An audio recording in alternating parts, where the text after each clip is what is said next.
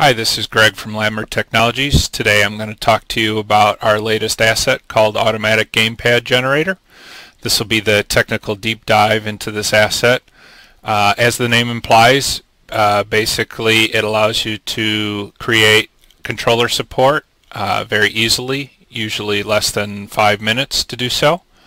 It supports all the various platforms, whether it's Windows, Mac, Linux, iOS, Android, Fire TV, Android TV, Xbox console, PlayStation console, and WebGL. What Automatic Gamepad Generator does is allows you to add the input manager entries for controller support very quickly and very easily. This can be a pain point because controllers can have up to 16 buttons and 5 axes for a combination of 21 things you need to create. On top of that, there are no standards with controllers, so your Xbox controller might be access 0 and 1 for the left stick. Bluetooth controller might be access 2 and 5. So to get controller support for tons of different controllers, you can end up expanding the input manager to quite a few entries, which if you were to do this by hand takes quite a long time. If I were to hit play here, you can see that the arrow keys move the left ball. The left ball is player 1 here. The WSAD keys control the second sphere, and then I have a couple of buttons here to change the color of the spheres. I do also want to show you in this scene that the controller support is currently not there, which is what you would expect because we only have in the Unity Input Manager the keyboard control setup. So if I hit the left stick or the right sticks or any of these buttons, nothing happens currently. There are numerous good assets on the store, such as Rewired and In Control. However, each of these requires you to learn a new API so that you can't reuse your code between what you did for keyboard and mouse and controllers. So if I were to look at typical code for input using Unity's Input Manager, you see things like input get button down and a string in this case because my example scene supports multiple players. I'm concatenating a string together with the player number in it. But in general, you just see input get button down or get button up or get button and then a string. Likewise for accesses, you have input get access and then a string as well, and these just correspond to the input manager entries that you see here. As you can see, all these entries currently are for keyboard support. So in this case, left arrow and right arrow. Player 2 is using the WSAD keys, so this is for horizontal, which is A and D. In here you can see these are each correspond to controller support, and it would be typical to what you would create first when you're making any game. The Unity editor allows fast iteration, so it's just natural that you would create keyboard and mouse controls first. Controller support usually either comes later or is a major investment to specifically support multiple controllers. The problem with other APIs is it means, like with Rewired and In Control, means that you have to then start creating multiple. If you want to support both controllers and keyboard mouse, you end up with 2 sets of code. One for the keyboard and mouse support, the other for the controllers. That's obviously not ideal, since you would like to have one code base for all of your inputs.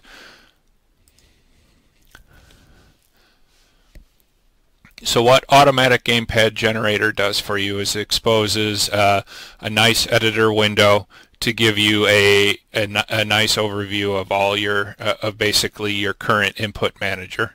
So let me open it up here. And just like the information says here, you get to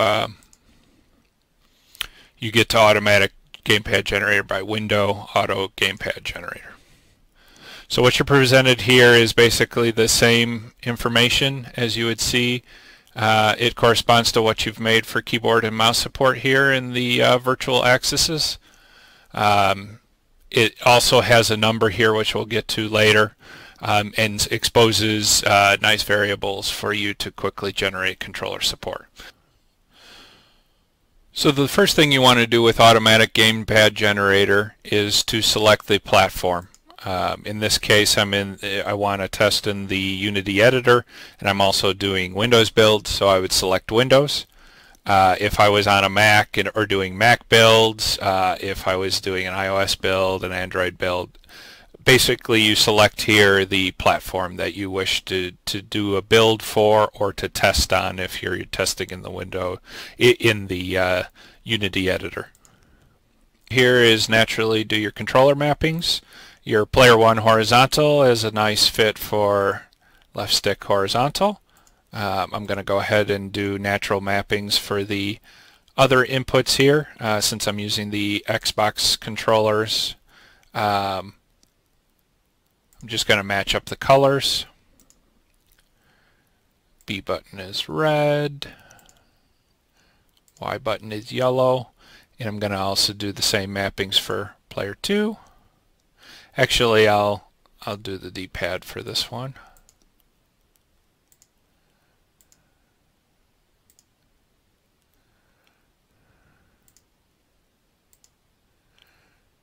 A button is green.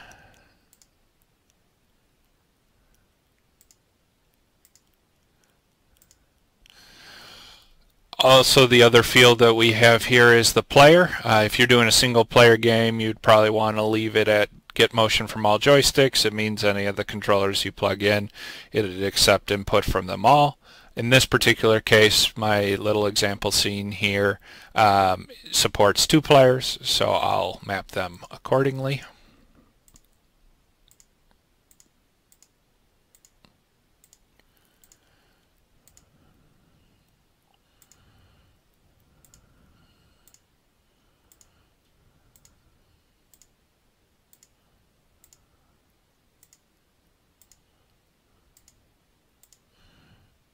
Okay, so we have the mappings that we want here, and at this point in time, all is left to do is hit generate. See, it says processing and then success. I also have, remember, these are essentially 2 views to the same data. As you can see, we now have all of these inputs added to the input manager. And so player 1 horizontal, we map to the left stick. As you can see, it's a joystick axis on the x-axis, which is the first axis, and joystick 1 here. If I were to open up the player 2, which we did D-pad, remember, we see joystick axis, the 6th axis, which is correct for an Xbox controller, and joystick 2. The other thing to notice here is we're automatically giving you best values for the control types. A D-pad is a digital control. You usually want to have the gravity and sensitivity quite high on digital controls and the dead space very low. The left stick is an analog control. You typically want no gravity on those, very low sensitivity, and a higher dead zone, since sometimes joysticks, especially over time, will be slightly not calibrated or whatever. So you, as you can see, Automatic Gamepad Generator gives you typical best values for these. The other thing to notice here is the descriptive name on all of the generated items is listed here as AGG generated. The reason why we add this is if let's say we made a mistake, or let's say we're ready to have a multi-platform game, and we did our Windows build, everything's working great with controller support, but now we also want to do, let's say, an Android build. What this allows us to do is to quickly delete all the generated accesses, not the original keyboard mappings, because they won't be marked here. So if I looked at my original one, the descriptive name here is empty, whereas all the generated ones, the descriptive name has AGG generated in. So if I click the delete generated accesses, it would wipe out all those mappings. I could then go, okay, I want to do an Android build, just redo the mappings, hit generate, and we're good to go for an Android build. One of the other things to see here, and again, these are essentially just two views into the same data. The reason why I gave you a separate view is it's much nicer to keep track of as you're essentially adding one extra set of inputs here. It's nice to not just see this list growing and growing. And let's say we wanted both left stick and D-pad to be the movement of horizontal and vertical for the players. We would just, after we generated the first time, I'd then come back here and add the D-pad, so then you'd get a third one for horizontal and vertical. Automatic Gamepad Generator's view into the same data is much smaller because we don't need to do all those duplicates. All the data is still here. If I were to expand the fold out here, I'd see the original keyboard mapping, and I would also see the generated one here. So I can still view all the same data, but most of the time we just care about a nice consolidated view. Also at this point, this expanded view shows that for each time that we generated, if we wanted to override that default that I explained earlier for analog or digital joysticks, you certainly can. You can enter in whatever values you want here. It's very most of the time you want to leave that alone, but it is, I'd say, fairly common in certain games that I might want to invert the axis. Maybe I'm doing a fighter pilot game and I want down on a joystick to mean up and up mean down. I would check invert here before I went ahead and generated. If I leave these all default, I'm going to Auto Gamepad Generator is going to give me the best values, which depends on whether this is a digital control or an analog one. If I change this value to anything other than these defaults here, it's going to honor whatever you place in here. So if I change the gravity to some high number before I hit generate, it will certainly honor those values. So at this point, I'll just also show you that, remember, on player 1 we generated the left stick being the horizontal and vertical. I'll show you that you can certainly do more than one. So I'll D-pad horizontal and vertical here. If I leave the rest of these to none, nothing's going to happen with them. Only the ones that we select for mapping, and these were joystick 1 here, are going to get generated. So you can certainly do these one at a time if you were just playing with certain values. Or you could do them all at once like we did the first time. If I hit generate here, so now we have the third mapping. So if I were to open up these, I have the original keyboard one, I have the left stick here one for the first axis, and here I have the sixth axis one, which is the D-pad. So now I have, for player 1, I can use either the left stick or the D-pad. For player 2 right now, remember the first time that we did it, it's only D-pad.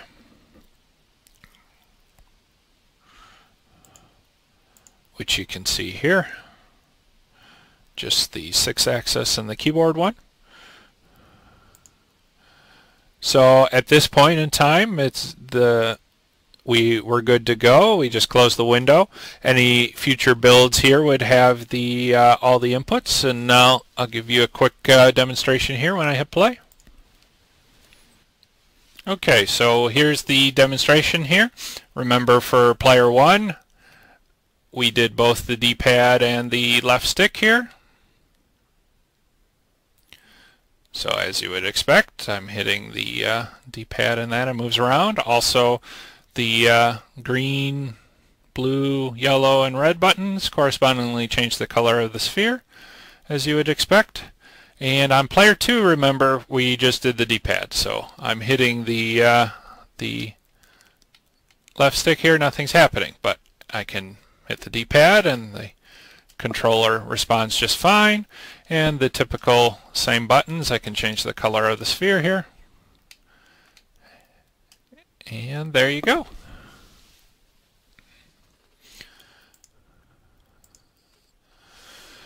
So there are a couple things to note here. One is we have all the standard buttons for a typical controller, but you'll notice that some of the controls here towards the bottom are marked with a controller specific. The reason for this is, first off, not all controllers have these buttons. The iOS MiFi controllers, for example, have none of these. They don't have a back button. They don't have a the sticks don't push in for an extra button. And then the 3 at the bottom here are fairly unique. Some controllers, like the Xbox controllers, they treat the 2 triggers on the back as one axis. So left trigger and right trigger are both the 3rd axis. One goes from 0 to -1, and the other one goes from 0 to 1. But they are the same axis, so that's what you have here as triggers combined. All the other platforms, or I shouldn't say all the other platforms, Xbox consoles, that's also true. All the other platforms treat the triggers as separate axes. There are still no standards here. Some like the Mac, for example, go from -1 to 1 on each of the axes. So if you weren't touching the trigger at all, it would register as -1. And if you're pushing the trigger all the way in, it would be registering as 1. Others go from 0 to 1 or 0 to -1, like the Fire TV controller. One of the axes go from 0 to -1. So we've listed all of these as controller specific, and basically this is just a reminder that there aren't any standards when it comes to these controls. If you're, generally you're targeting one platform like Windows, so feel free to use triggers combined, no problem. Other times maybe you're only doing Android, for example, so you'd use left trigger and right trigger, no problem. It's just a friendly reminder to remind you that A, not all controllers have these controls, and B, that there is platform-specific considerations here. These controls are the same regardless, and most simple games, or even some more medium complexity ones, you can stick to the face buttons and the bumpers and that, and you'll be just fine. Cross platforms. These particular controls, it's good to have a feel what the actual controller is going to do, so we've marked them appropriately.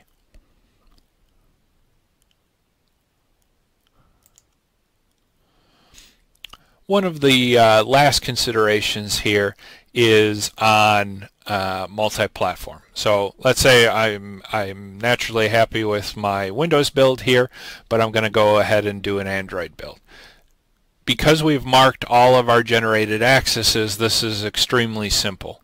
The original mapping took less than 5 minutes, and I'll just show you how quickly it is to switch platforms. So I'm done with my Windows build. What do I want to do? I just delete all of my generations here, and as you can see, everything's back to 1.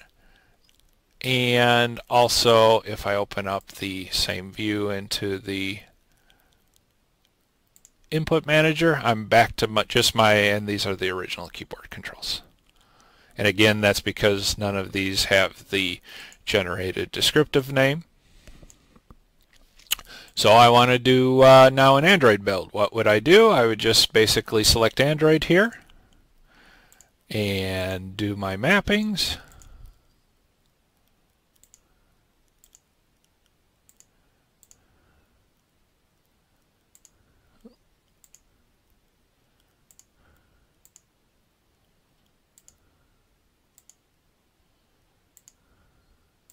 In this particular case, I'll just do the left sticks for both of them.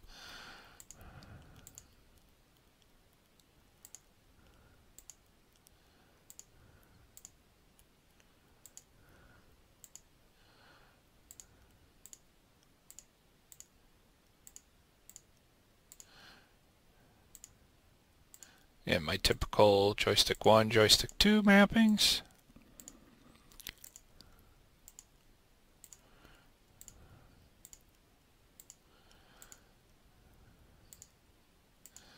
And I would hit generate here. And I would be good to go now to do Android build, and it would have controller support. As you can see, the whole process takes, roughly about 1 minute to 2 minutes. One other consideration here is not all people, especially when you're making your first iterations of a prototype for the game, bother to create specific accesses. The default Unity ones are like Fire 1. There's just a regular horizontal and vertical, Fire 2, Fire 3, Mouse X. So a lot of people, when they're starting to code, you would just see input get access horizontal, and that's because if you opened up a blank project, obviously this is a project we've already been working on and changed them all, you would see those default Unity accesses in there. So if I opened up a blank project and open up this window, I would just see the default Unity ones. It is important to note that horizontal, vertical, and if you're on Force 6 or later, submit and cancel correspond to the default behavior for a Unity GUI, like your menus and that. So if you wanted to, this controller support to work for your menus and that, just either keep those horizontal, vertical, submit and cancel and map them appropriately, or change in, like when you created your canvas, there'll be event system object. You would in the I think it's the controller input module, you would then change horizontal to vertical to whatever one you created. Either way, either keep the defaults and map them, or change it to an access that you've created, and your controller support will work for your new Unity GUI menus just fine. Another reason why we have this platform drop down here is there are no standards across platform. If I were to take the green button and map it to the A button and hit generate controller support, you would see this is joystick button 0 on Windows. If I were to do the same thing on Mac, I would see that this is joystick button 16 on a Mac. As you can see, there aren't really any standards across what the typical button mappings are on the different platforms. We've gone ahead and mapped the controllers the best that we can. We certainly have always picked the controllers with the highest market share. For example, on Windows, the Xbox 360 and Xbox One controllers dominate the market. It also is standard that, like all the Logitech controllers, Maxfire Blaze, Razer Sabertooth Elite, they follow the same mappings on Windows. PlayStation, obviously, the PlayStation controllers, PlayStation console, the PlayStation controllers are basically the only controller you can get. So on that console, obviously, the mappings correspond to the PlayStation controller. On Mac, the Xbox controllers are still most popular. So we've done the Xbox mappings for the Mac platform. It does require a third-party driver.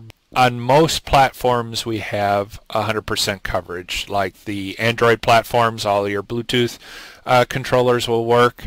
They don't all completely agree, but there's no conflict like A button is in different joystick buttons on different controllers for Android. So on Android we have 100% coverage, on iOS we have 100% coverage. On the consoles, naturally, there really are only the native controllers, so there's 100% coverage. Same thing with WebGL. On Windows, Mac, and Linux, because they're PC, because they are essentially PCs and you can install third-party drivers, there isn't agreement. Like on Windows, there's lots of legacy direct input devices. Again, we picked the for working to get the maximum coverage that we could, which Xbox, you know, all the controllers that were previously mentioned. But if I were to get an unofficial driver and get my PlayStation 3 controller to work on Windows, it would actually have conflicted mappings with the Xbox controller. And for that very reason, we have a list, which you can find the link in our documentation or on the asset store. We keep a list of all the controllers we support, all the known controllers that we don't support, but on every platform we have over 75% market coverage, and we've picked the controllers that most of your users that are going to play your game have. One note here, using the Unity Input Manager allows us to not use a third-party API, and it does allow us to reuse existing code here. There is one exception though. The Unity Input API also would allow you to do something like this. If input.get key down with a key code, say the keypad 0 button,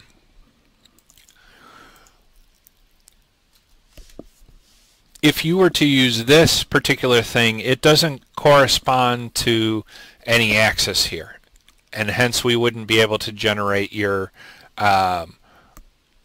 support for the controller support automatically on this. It is basically one-to-one here with your typical get button down, so we definitely recommend that you would create, before you were to generate any of your access, that you would create an access that corresponds to that. So I think keypad 0 here is what the player 1 red is using. So we definitely recommend that you use the get button down instead of get key down, so that we can automatically generate your access for you.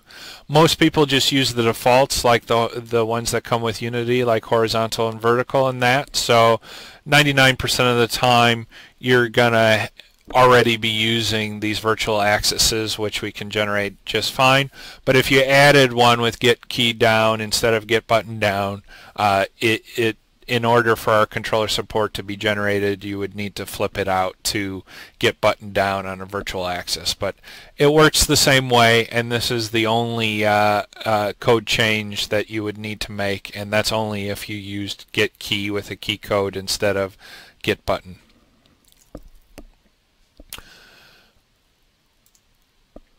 So there you have it. There's Automatic Gamepad Generator. It makes generating all of your controller support very easy. In most cases, a minute or two. Most cases with no code changes, and then everything will just work. Hope you enjoy our asset.